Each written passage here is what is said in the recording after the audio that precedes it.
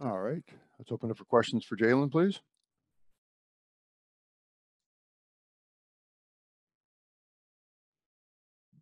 Jaylen, just from your perspective, what happened in the third quarter? Uh, they went on a run.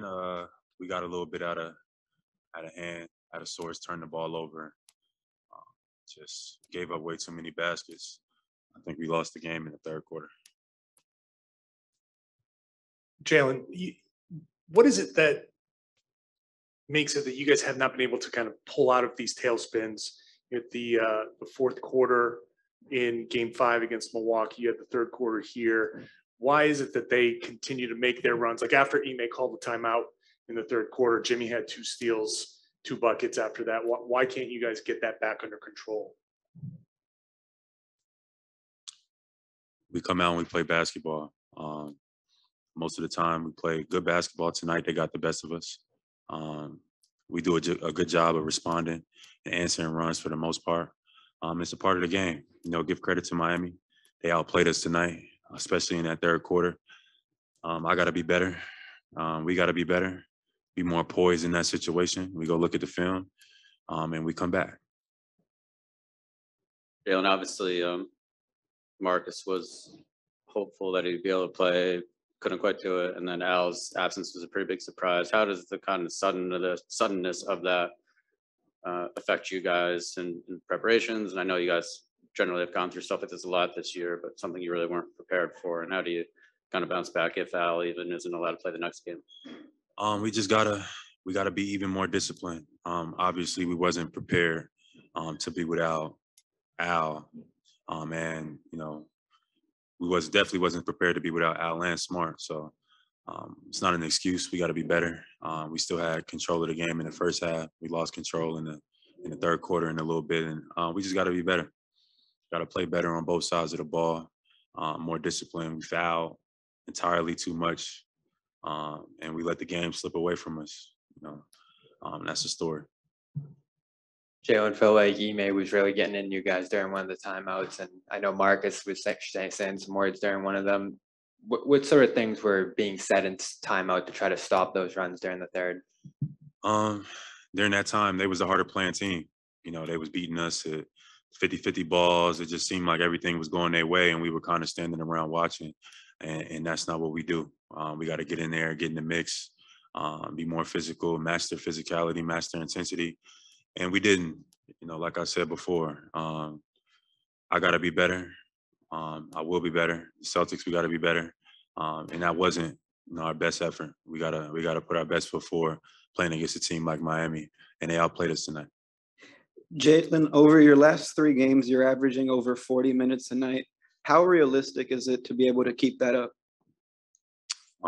It's very realistic.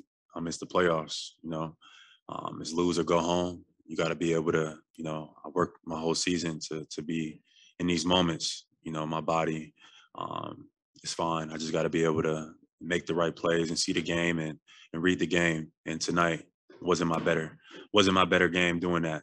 I got to handle those situations a little bit better. I got a rhythm going later in the fourth quarter, and I think that was good carryover into the next game. But I definitely got to be better for our team. These first 2 series you guys had, you're going against KD, Giannis, like 2 giant stars you can see everywhere. The whole defense is kind of focused on them.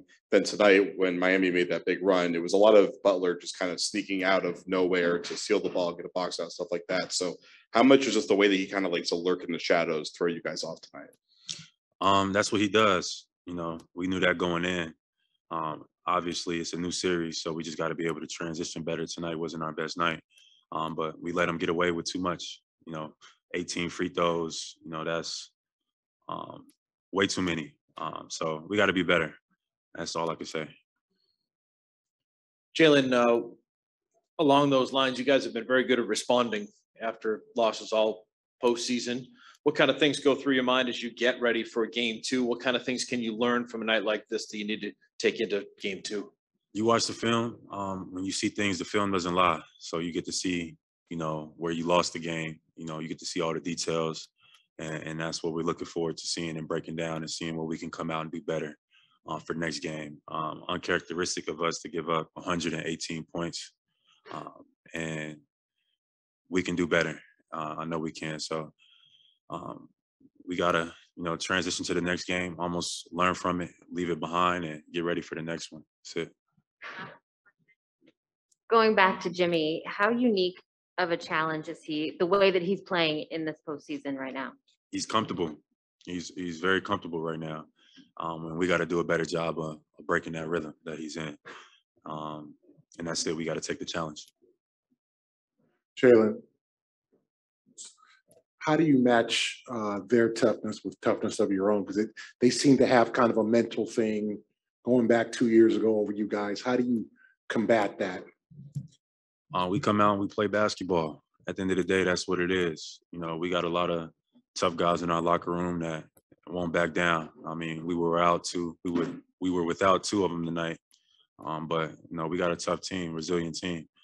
So hopefully we get some of those guys back. But even if not, we still could play a lot better than we did tonight. So I'm looking forward to the next game. We just got to come out and play better.